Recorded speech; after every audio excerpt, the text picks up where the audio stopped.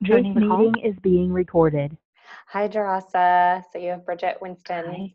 Kristen, and Gabriel on. Gabriel's in listen mode. He's Fabulous. too.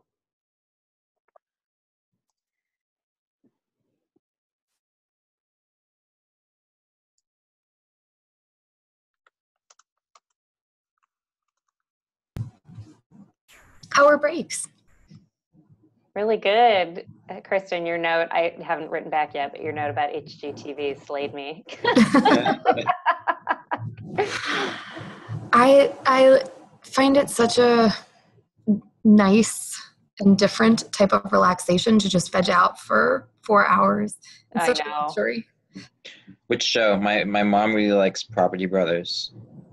Oh, that is a good one. I was really hooked on Love It or List It, Fixer Upper. There were like 2 or 3, and I was actually in Canada for a little while, and I was watching a Canadian one called Leave It to Brian.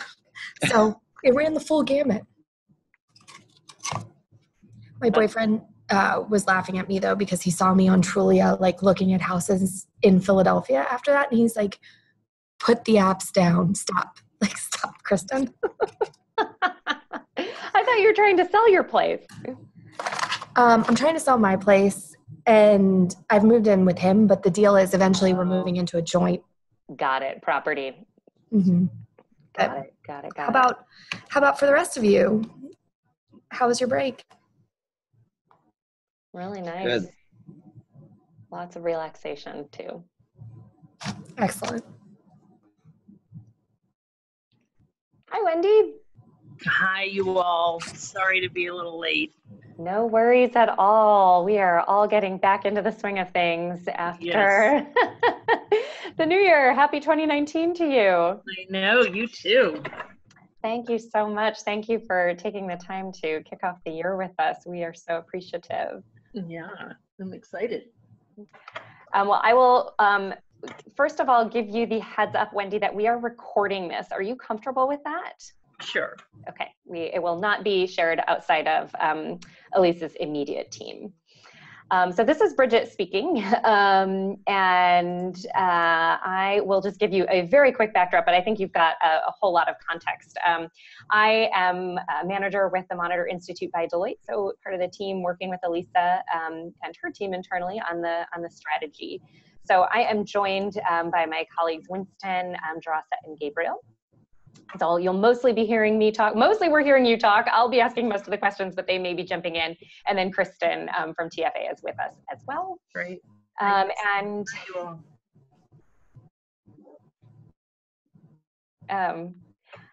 we, Wendy, are at the beginning of this process. We're calling this kind of phase 0 of laying the groundwork for this strategy. So we'll be getting together with the team in just 2 short weeks, actually, literally 2 weeks from today, to have a kickoff. But in the meantime, we are having a lot of conversations, both internally and externally, to gather perspectives on like what are the things that Teacher America should be thinking about going into the strategy. So that's mostly what we are looking to hear about from you. Any questions from your side before we dive in? No. Okay, cool. We sent, and I don't know if you had a chance to look at them. If not, it's absolutely fine. Some questions in the interview, or excuse me, in the meeting invite, Wendy. If you had a chance to look at them, happy to start if there are any of those questions that like are of particular interest to you. If not, I will just dive in somewhere. Let me actually, I think I may have looked at these before the holidays. I must say, or I think maybe Elisa shared them with me separately, but they wouldn't have come with me. Yeah. Yes. Why don't we, I mean, okay, I now have them in front of me. Let me just take 2 seconds to Absolutely. read it again. Okay. Yep.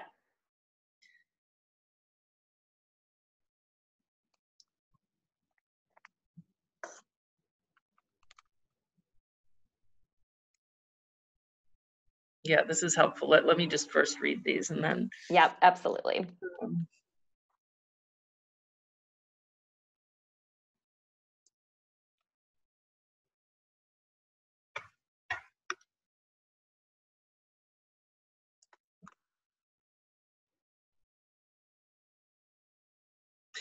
So I do have a perspective that I think it might be most helpful for me to share rather than sort of going through all these questions. I mean, it obviously relates in some way to these questions. So maybe I'll just dive in with that. I mean, when I think about like what's most important for me that comes through this strategy process, like what is that? Like, I think answering all these questions might get us there by the end, but it might just be better for me to say, here are the biggest. Absolutely. Yeah, no, that's great. Okay. So, you know, let me attempt to be somewhat coherent. I don't know if this is going to work, but let me actually start with your purpose question, because,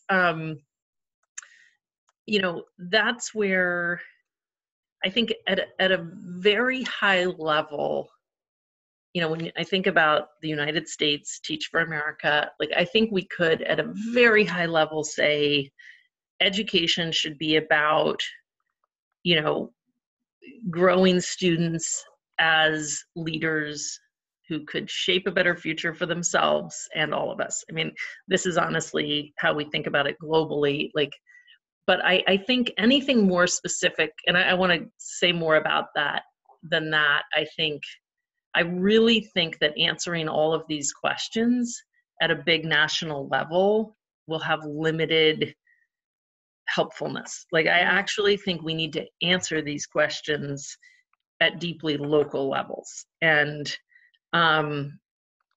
so one of my biggest thoughts is actually that I think what's one of the, like, I actually think Teach for America's current strategic framework has a lot of strengths, and that we would be, I think it will be really bad if we become unfocused on many of the core strategies that we've been focused on.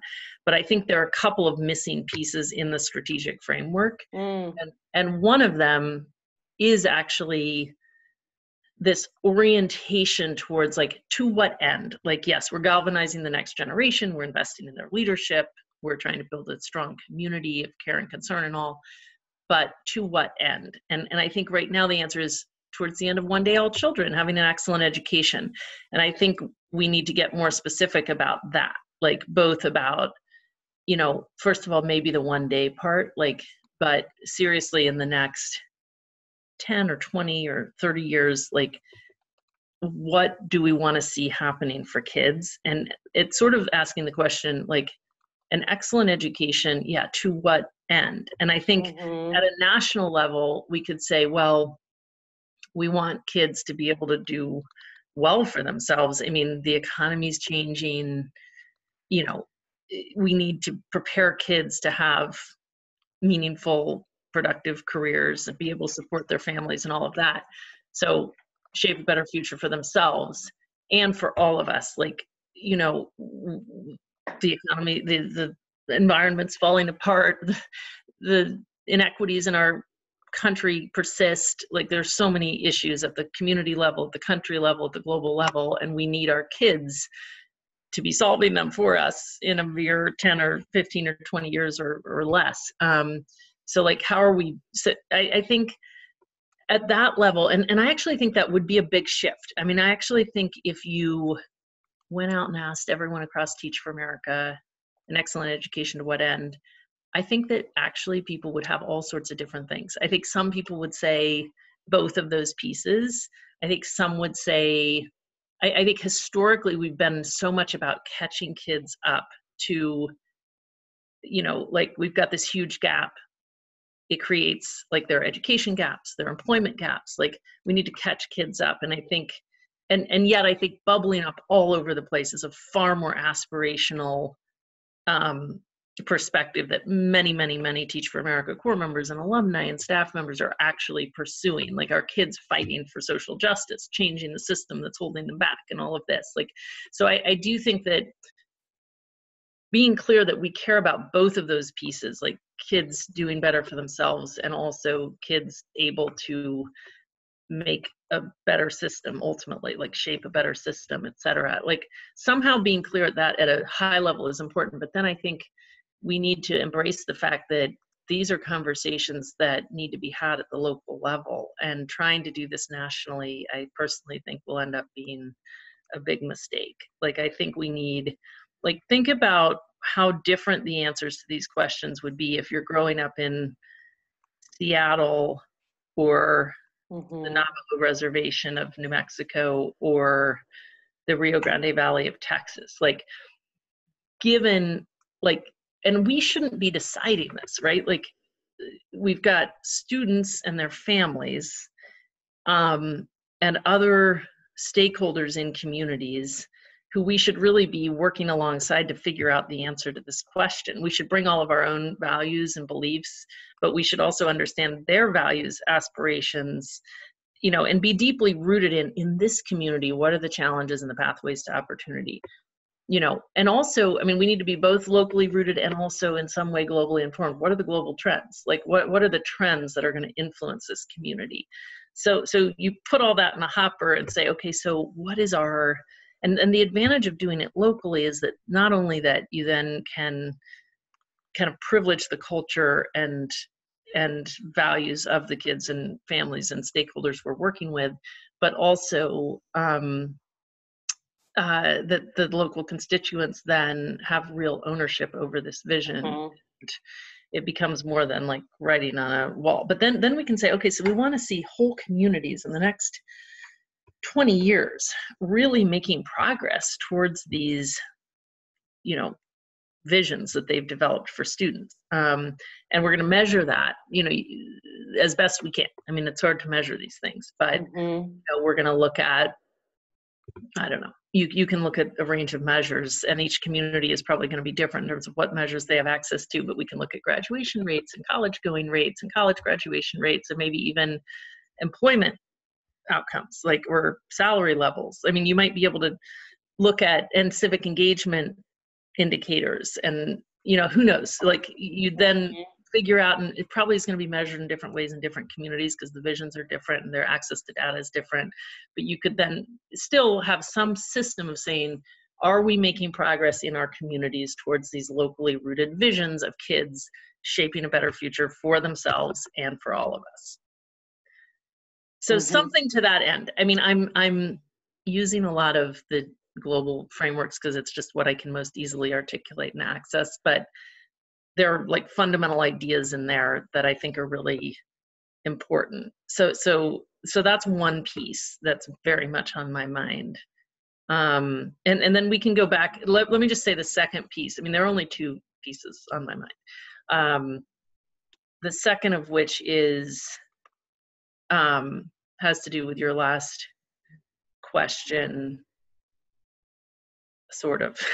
I'm working it in there at least. I mean, I personally think that the focus Teach for America has on galvanizing the next generation, leadership development of its people, building a community where everyone feels loved and supported, are 100% right. Like, if we added, like, I think we really are missing, like, I think that can become very focused on ourselves, and that we need to refocus everyone to realize these are the key strategies, but this is all about this end of aggregate progress for kids in our communities.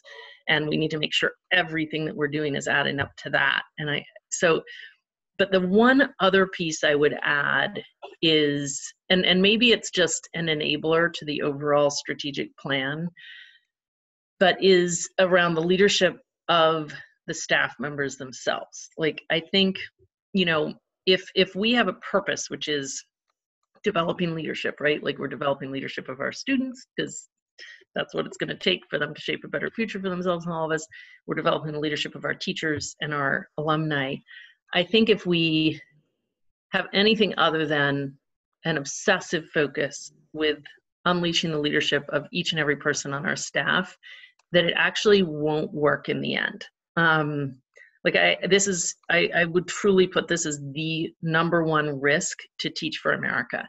And I say that for a few reasons. One, I don't think we'll be successful recruiting the next generation if the frontline people who are trying to recruit them operate like an old world organization that's super hierarchical. Like it is really obvious to people who are being recruited, and I don't think people are going to want to be part of that. Like they want to be part of a super connected, empowering thing that gives them lots of ownership and ability to develop and all.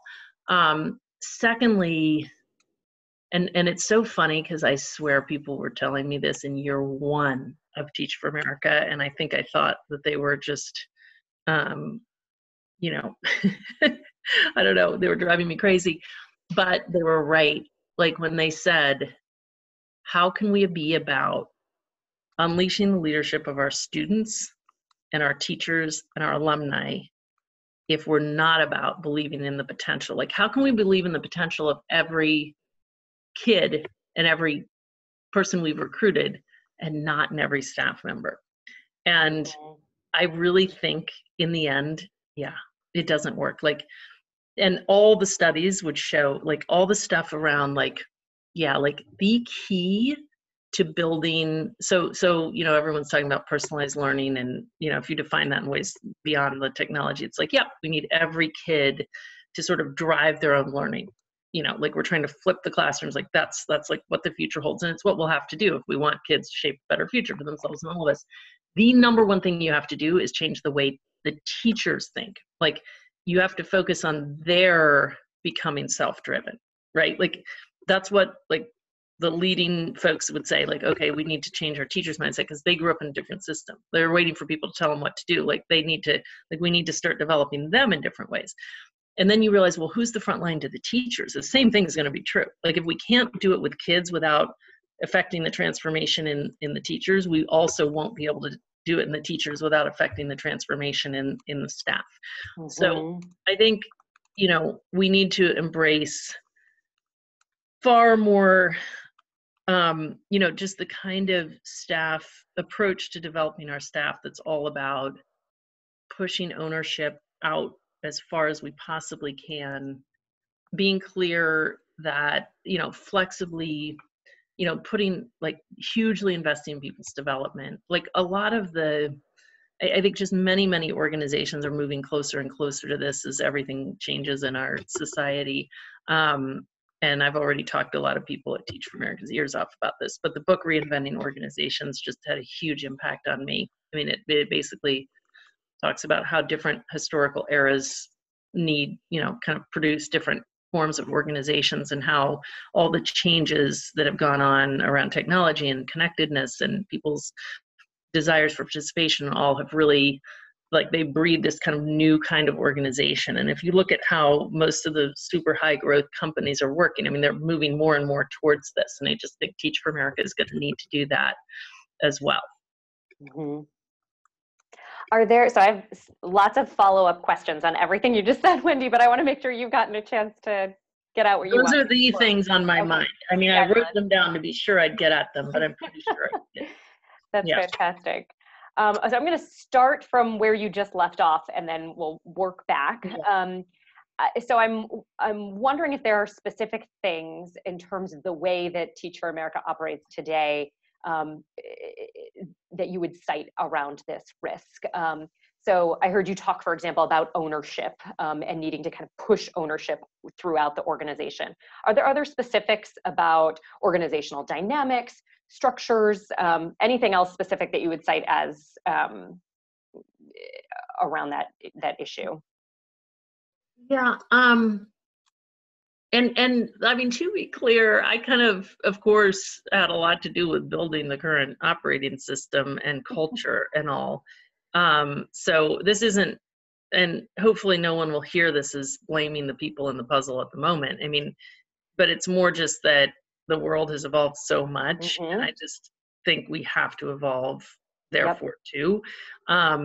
So like the things that, and as I am about to say this, I'm like, yeah, I mean, I built that. Like we have a deeply consensus-based process, right? That, I mean, it could be worse. It could be like, authoritarian, like you go do this. Like, no, like we like grew up in a different era. Like we grew up in a consensus-based era. Everyone has a say. We shape these. And I would actually say that's not where we want to be. Like we want to be, like we want people able to make decisions, and we want to make sure that they're getting advice and that they're not putting the organization at risk, but that the people closest to the matter are feeling true ownership to make the decisions. Like they must get advice from the people most impacted and the people who've, have the most experience on the matter, but then they need to use their best judgment and make the decision. I mean, that's just not that's not the organization I built. And my observation is it's definitely not, it's not the way it operates now. Mm-hmm. And this isn't even about not being hierarchical, but it's more like people are looking up for like approval so much versus like really feeling like I own this. I just need to make sure I've got the full context, and the perspective from people who've been there before. That's one thing I think, Wendy, can you give an example of what you mean by that, just to make it a little more concrete for us? Sure. Like take a recruiter out on a campus. I mean, this happened a few years ago, and I've probably shared this example with people before, and there are many others where this came from, but maybe this will help. Like I was on a campus, there's a recruitment manager there, and we're in this room, and there were very few people there. And I said, you know what? I'm not going to stand up at the podium. Let's actually just bring people together in a circle, and let's just change the format and have a discussion. And the person's response was, let me ask my manager. Now, and college students heard that person say that too, right? So like, first of all, you know what? You don't need to ask your manager this. Like, if you have a concern about it, then you should say, no, we're not going to do that. I mean, maybe you want to get advice from your manager, but it's just not the way it was said. It was like, I can't tell you that that's okay, so I'm going to go check. No, like we need, and that's the most minor of things. Like that was sort of irrelevant, right? Who cares? But like it happens so many times a day, right? Like, and I don't know if that helps at all, but that's one thought. And the other is, I do think, we can get to a point where we're much more flexibly allocating our resources against the biggest challenges and the biggest opportunities. Like you look at how these high-tech companies work in terms of saying, oh, we don't have long-term plans. Like what we have is, we know what we're trying to accomplish, and we're bringing our people back together frequently, like every 3 months or every 2 months or whatever, to say, okay, what are our biggest, risks and opportunities, and like let's reallocate, like let's make sure that our people are on all the right stuff. And I think that too, I mean, one, it provides huge developmental opportunities for people, and it's just much more resourceful as well. And it ends up being much more strength space for your people too. Like, you should be able, even if you can't manage 100 people, you should be able to be one of the most valuable people to teach for America, because management of 100 people is not all we care about, right? Like you should be able to be an individual contributor across like 5 things. Like you could be solving massive problems and adding enormous value. Like I think we have one way, like people come in, they're hired for a job and they do that job, versus hiring people who could play across multiple functions.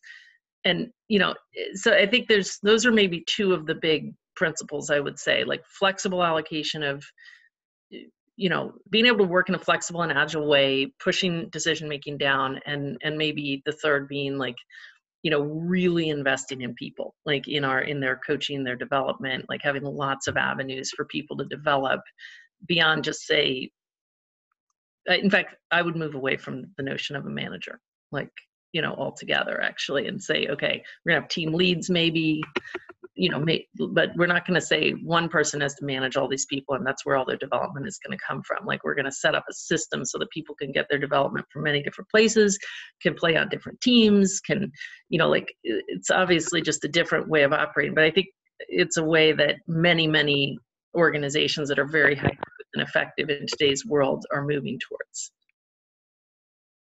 That's great. That's really helpful. Any other questions, team, on that front?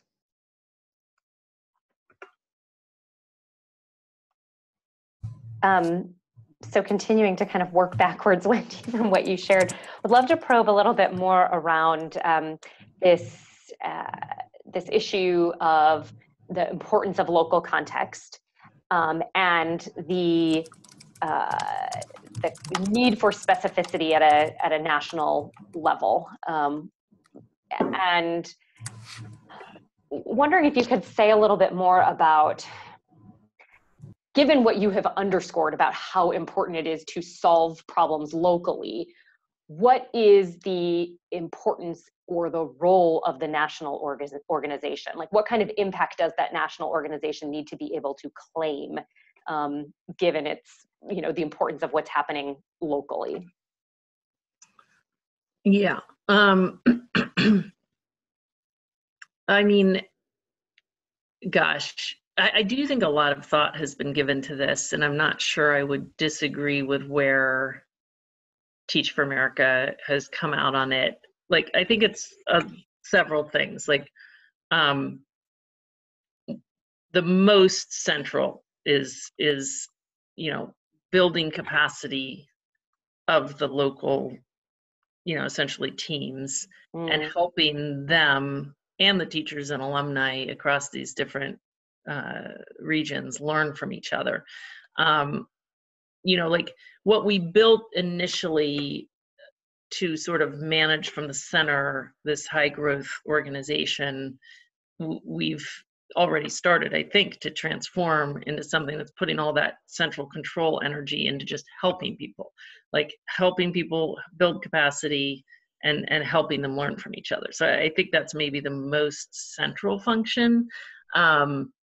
But there are probably some other functions too. But I think TFA has enumerated these well already and probably isn't wanting to revisit the definition. But, from, building a national brand, and obviously the recruitment effort is still national. So like,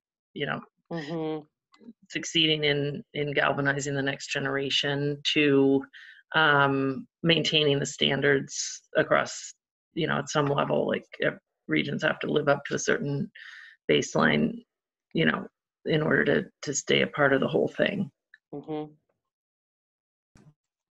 Bridget, I had a follow-up though, because Wendy, I'm still trying to understand. One of the things you said was it's really important, or agile organizations, they're all in agreement on where they're trying to go long-term. And they are constantly revisiting how they're doing it, but they know where they're trying to go. And then the piece I was trying to figure out is when you were talking about, the one day all children, that statement, and how there needs to be effort paid to, what an excellent education really means, and that might look different locally. I am struggling to figure out how to thread the needle between what you said before. How do you ensure you're taking in local context while coming up with an answer to know where as a national organization you're headed? So, and I'm kind of, I'm very cognizant of the fact that what I'm about to say is how Teach for All has solved the problem. So I don't know, but it's the best thinking I have personally on it. Like, I do think that if where you're trying to go is whole communities, regions, in your case, like all over the country, making aggregate progress for kids so that their kids are able to, again, I mean, this is like our lingo and I overuse it, like shape a better future for themselves and all of us, navigate a changing economy, solve increasingly complex problems. Like, that's the big what. It's like, okay, well, what do we have to do to get there? I mean, there are a lot of things you have to do, right? Like, you have to be a source of many more leaders who can help alongside many others get us on a path to that. We have to develop their leadership in ways that will, that covers recruitment and leadership development, but that's a huge part of it, right?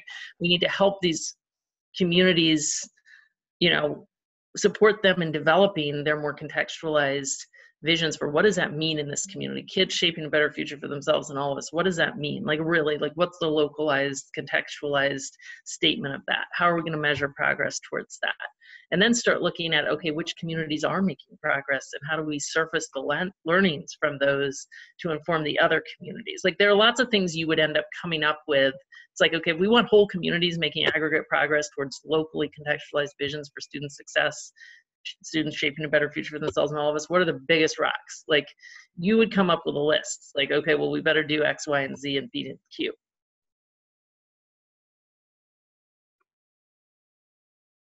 Is that helpful though? I mean, tell me if not. It is helpful. I'm still struggling a little with, well, I think I'm getting what you're saying. I'm still struggling a little with the whole organization understanding exactly where they're going. Essentially, it's like a measurement question. Like I've heard Elisa say, we've got to measure what matters most. And I'm struggling with how you define what matters most as an enterprise when it needs to also be locally driven.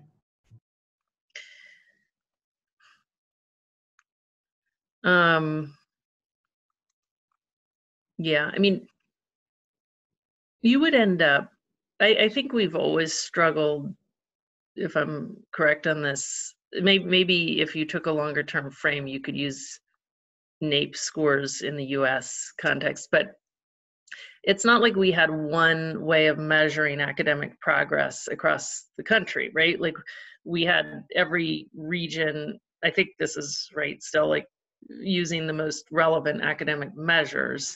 And then we're looking across at, are people meeting some standard of growth using their local measures? Is that still how we do it?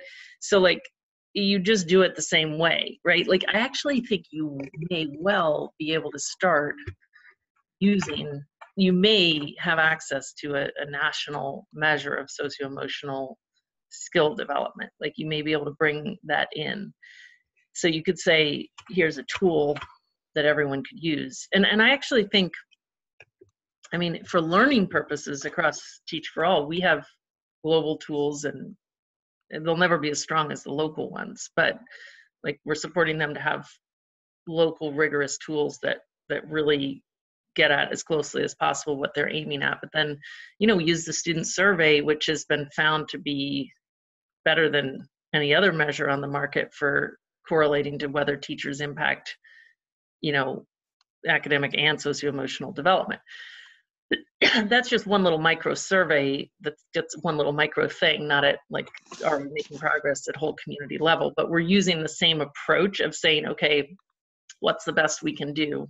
Like we've developed a rubric, for example, like our community's making progress. Like, so they have to contextualize, like they have to pick their local measures. They just like our regions of Teach for America need to pick their own academic measures, you know, to look at that.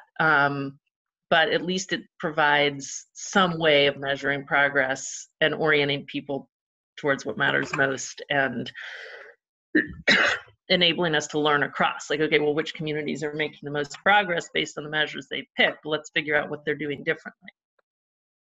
Mm-hmm.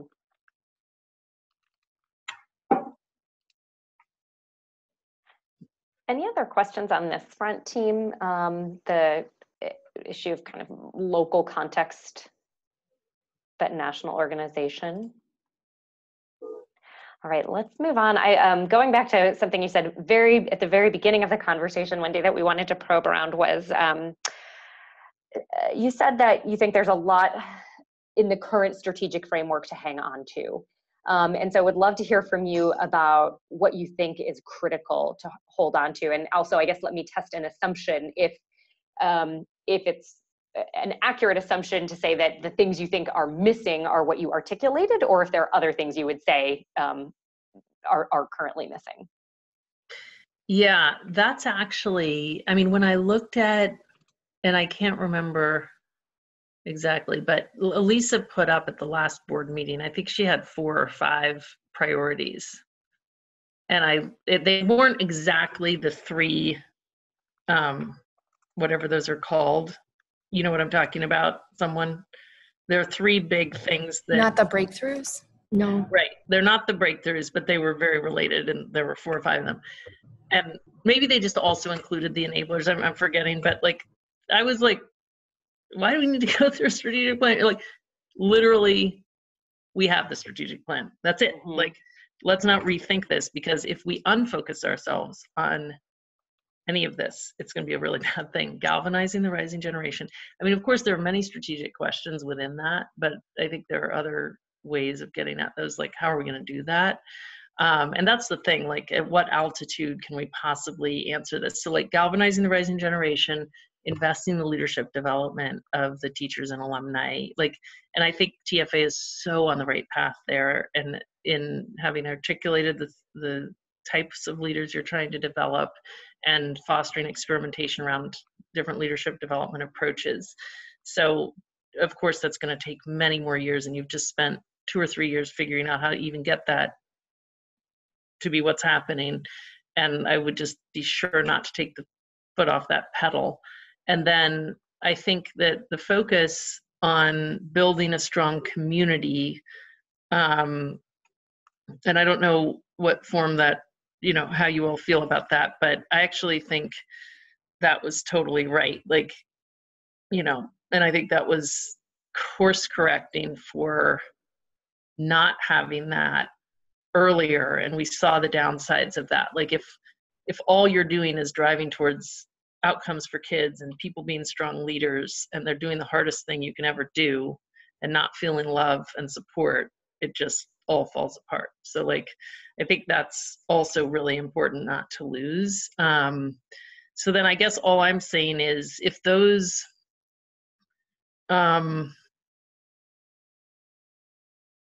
yeah, let me just think through. I mean, if you added to it an overall vision around, let's say, communities making aggregate progress for kids or something like this, or whatever you want to call it, if that's not the vision, it's something else. But that's what you're trying to accomplish ultimately. Then in order to get there,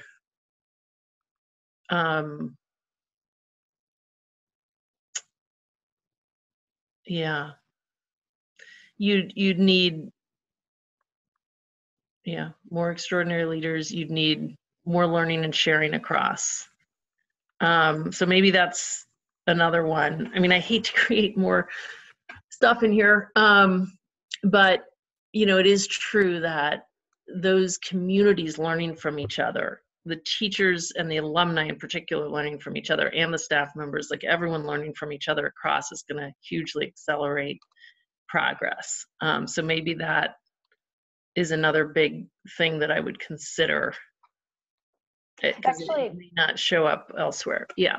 I'd love to explore a little bit more with you, Wendy, on the point about alumni specifically. It may not come as a surprise to you that in especially our internal conversations with staff leaders has come up a lot. That there's that alumni are a big opportunity and something, as you've described, that the organization has already begun to tap into, but we're hearing that there's much more opportunity there.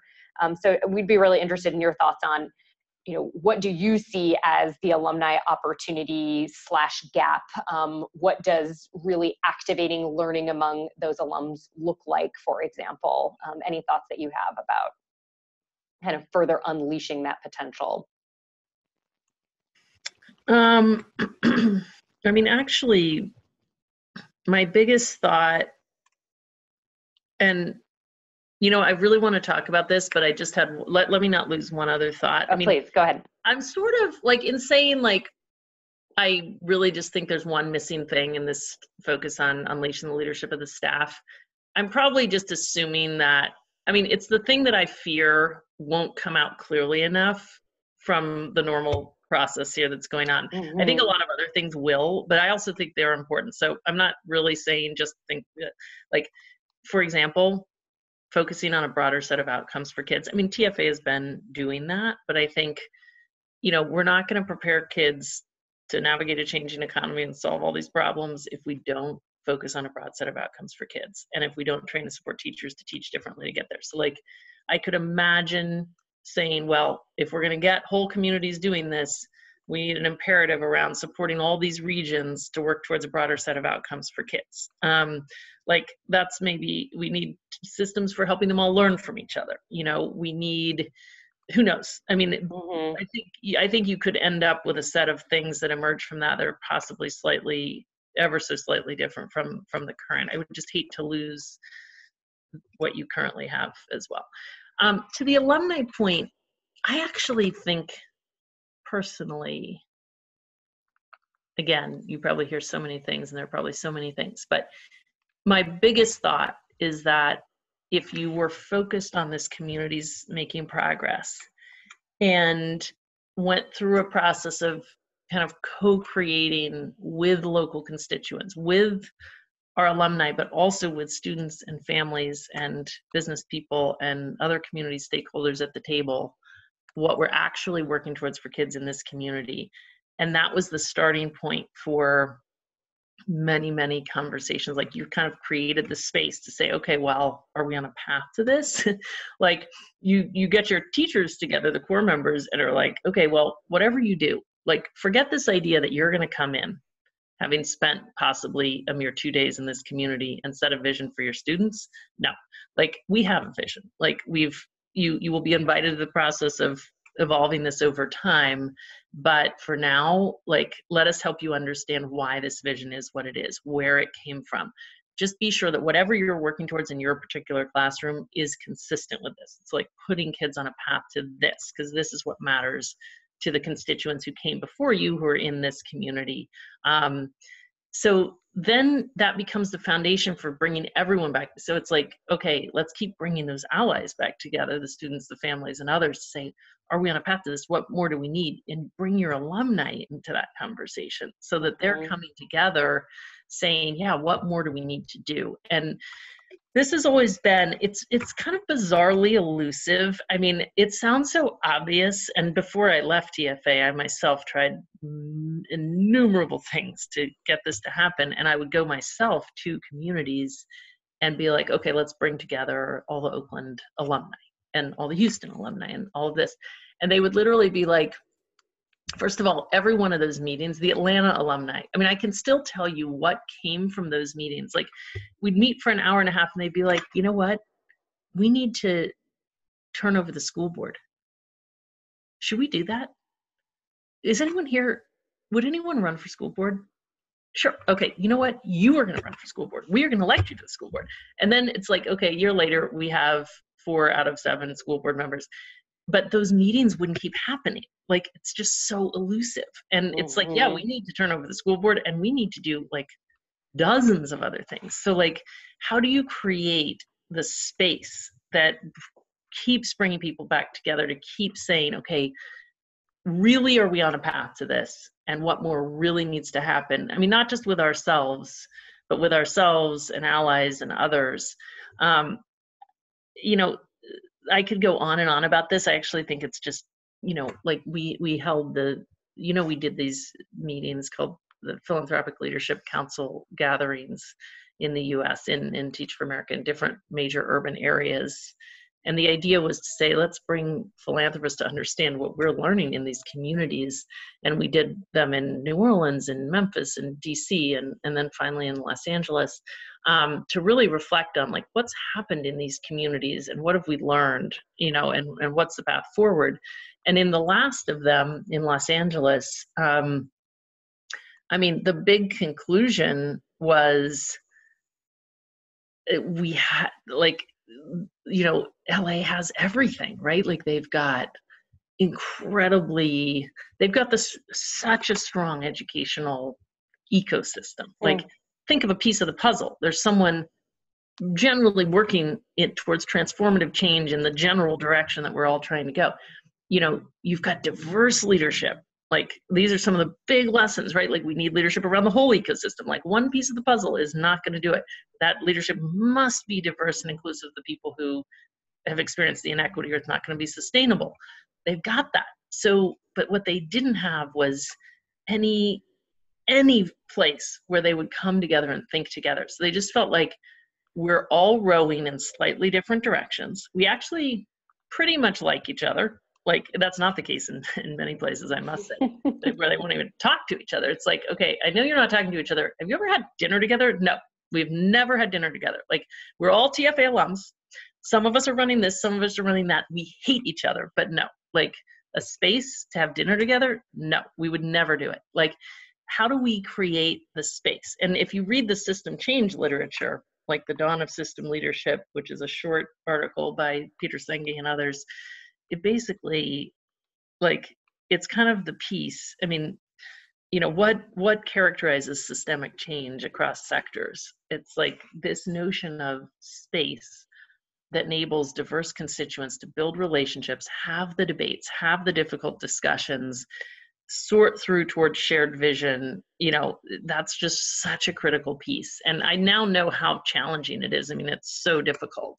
But I think figuring that out, that's one of our biggest priorities across Teach for All, like fostering experimentation, figure that out, because it's very elusive. Do you have any emerging hypotheses? Because I'll just share that also in our, what you are describing has also come up in particular in our internal conversations with leadership internally. Yeah. And this notion of tensions within the network and the alumni network, and, you know, different viewpoints, different stakeholders, and even the tension of the degree to which Teach for America, you know, kind of has a perspective and a point of view on something versus plays a more neutral, you know, more so advocacy role in bringing people together around advocating for something versus neutrality and kind of just a more neutral convening role. That was a whole bunch of things kind of tied into one, but yeah. Well, my personal hypothesis is that if you make the foundation the question of what do we want to have be true for our kids by the time they're 25, you start changing everything. mm-hmm. Because, and that's the question we would ask, say, like, okay, what do you mean by student vision, students shaping a better future? It's like, well, what do we want to have be true? Like, let's consider, like, where will the world be by the time our kids are 25? What are our values in this community? Like, diverse stakeholders, like, really, what do we want to have be true? First of all, it really is such a unifying question. Secondly, you realize it turns out we're all thinking different things on that question. Like, over and over and over, you start realizing people assume we know, but we don't know. Like, we've got lots of teachers and alumni with different ideas. We've got parents with different ideas than we even knew they had. Like, we haven't been asking the most fundamental of all questions, right? Mm-hmm. Once you do ask it, you realize nothing, if we all won our debates, we would not get there. Like, the charter schools aren't going to get us there. They would realize that, because it's like, oh, but if that's what we want, like, not that some charter schools aren't really pioneering and innovating, but like a lot of our charter schools are focused so narrowly right now that they actually will not be producing kids who are going to lead the future. So it's like, wow, well, we would have to rethink. In fact, when I had this conversation recently in the board meeting, some of our own people were like, you know who some of the biggest people would be who would hold us back from being able to focus on broader outcomes, be our own people. It's like, yeah. So we better get them in this process. Like, if they're not in the process, like, those processes are what will help people realize, okay, we need to think more broadly. So to me, I think our role should be facilitating the process, trying to hold the space, Mm-hmm. and then bringing people back together around the fundamental question of, is this still what we want to have be true for our 25-year-olds? And what more do we need to do to get on a path to that? Mm-hmm. I do worry a bit that somehow we've outsourced that in our minds to Lee. And that's a whole other dynamic, but that concerns me a lot, because to me that this should be like the core of what TFA is all about. Mm-hmm. Can you say more about that? In what ways do you have? I don't even quite understand it, but whenever I'm talking, many times if I'm talking to a TFA person and everyone's always asking this kind of question. So I'll be like, well, here's my thought. It's like, yeah, I think that's what Lee's doing. And I just think, I don't think it's I mean, it may be that there's a big role for Lee to play. I don't quite understand it. I haven't delved in enough to understand it. I don't get why that would be the answer. But I think if our goal is communities making progress, there will be no option but to start operating in this way. Yeah. Mm-hmm. Yep.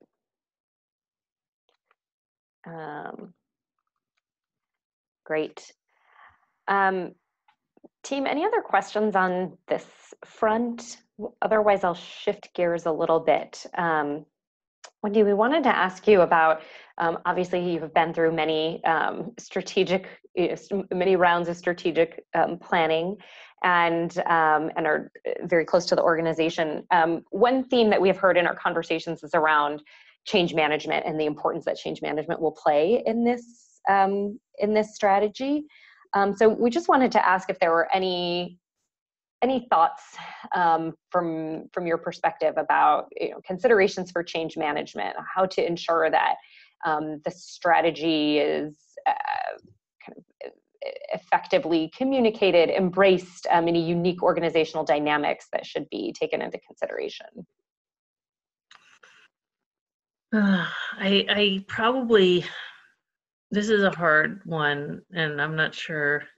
I mean, the things that actually, I'll share the things that most come to mind in case they might be helpful. One, I'm actually really worried about the strategy process. I'm sure many people are. There's lots at stake. But I'm worried that our desire, like that actually our ways of working, our consensus-driven ways of working, will lead us to have this very encumbered, long process that will that might not even generate the simple answers that we actually need. Mm-hmm. And I personally think that what matters is, and this is why I actually think changing our way of operating, otherwise, like, we may need to be clear that actually we're changing our way of operating, because if not, it could seem too inconsistent with this. But I think a lot of people would like to see a really powerful, simple strategic framework that they feel is really generally right, rather than be engaged in a hugely, I think get there in a way that is pretty expedient and that gives you a lot of confidence, because you got to hear from lots of diverse people. The people who you think are most grounded have the best perspectives on all these questions. But I think we could pretty quickly get to a strategic framework and then put all of our energy into this change management stuff, versus thinking that the change management is going to come from this very long consensus driven process, if that makes sense. So then once you have a strategy, then I think my approach to change management would be reliant on what the strategy is. But yeah, I mean, of course, all of us underestimate all the time what needs to go into change management. So it seems like a good thing to have top of mind. But those are the biggest things that come to mind, I think. No, that's really helpful. We are coming up to wrapping up. I want to, I guess, invite team if there are any other burning questions for Wendy, or Wendy, just anything else that you want to make sure we, don't leave this conversation without. I mean, we haven't hit on yet. The one, when I set out on our last strategic planning process, I mean, I was actually terrified, because I felt that the last one I led at TFA was only so productive. And after first postponing our process by a year, I then spent 6 months trying to figure out how to avoid even doing one. And I started talking to people, and that's what led me actually. I mean, I ended up meeting these folks who had spent a lot of time studying these very high growth companies. I mean, all of which now have massive problems, from Facebook to Google to the next one. But, and they said basically, yeah, they don't strategic plan anymore. I mean, that's just not what they do. Like, they figure out what's the big goal for the next 5 or 10 or 15 years. Mhm. And then they develop an agile, flexible way of working that enables them to constantly reevaluate where to put their energy. Because the world changes too quickly. So like whatever you figure out in a strategic plan is, pretty much moot by the time you've gotten the change management done. Mhm. And that was exactly the definition of what had happened in my last round at TFA. Like we spent a year developing a plan and then realized this wasn't the most important stuff to focus on given where the world was, or the country was. So I guess it brings me back to the question of exactly what questions are we trying to answer? Like, are we trying to answer what's the big goal in the next 10 years? Are we trying to answer, therefore, what are the biggest imperatives? Like, what are the 6 things or 5 or 4 or 3 things that we're going to focus on at a national level in order to get there? And then that's it? Or are we trying to do something other than that? Like I would vote for that. And I think if that's what we're trying to do, you could probably get there in a way that feels very inclusive, like hearing lots and lots of everyone's thoughts, but then where you're clear that, this decision is going to be made, like we're going to listen to everyone, but we're going to value kind of clarity over consensus or whatever the thing is. I actually think, anyway, those are my biggest thoughts and I know lots of thinking has gone into this and I've seen various iterations of the process that are somewhat along those lines, but I'm still probably trying to figure out how this is going to play out from here. You all are much closer to it. Do you all have other questions though at all about any of this? This was tremendously helpful. I think we hit on the main questions from our side, but I'll open it up to the team once more to see if there's anything else you wanted to make sure we hit on. And I am confident, Wendy, this will not be the last time that we will be interacting. And obviously, if any thoughts occur to you as we all continue to ramp back up post-holidays, don't hesitate to reach out. Well, and let me just say, and Kristen, thank you for your note. I mean, I have so much energy for this. Like nothing's more important than this process in my mind. So I really would be more than happy to talk whenever you all would like. So just let me know. But I know it's good. You're going to talk to lots of different folks and, just let me know if it's ever helpful to talk again. Great. That's excellent. We appreciate it and may very well take you up on it. Oh, yes. Yeah. Perfect. Fabulous. Sounds all right. good. Thank you again, Wednesday. Thanks you all. Thanks for doing this so soon after the holidays. Okay. Bye. Likewise. Thank you. Bye, all. Bye. Take care.